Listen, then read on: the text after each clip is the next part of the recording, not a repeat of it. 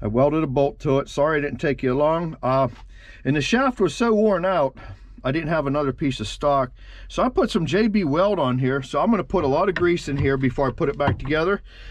And basically the way this works is when you go back and forth this way, it pulls this arm up, and then this arm here hooks into there, and that runs the actual chain. So I'm going to get this reassembled here, and we're going to give her a test drive. All right, everything's put back together. So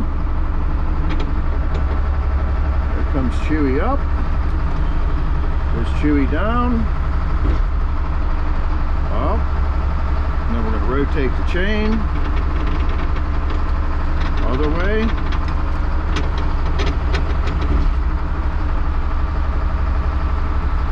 Looks like success to me.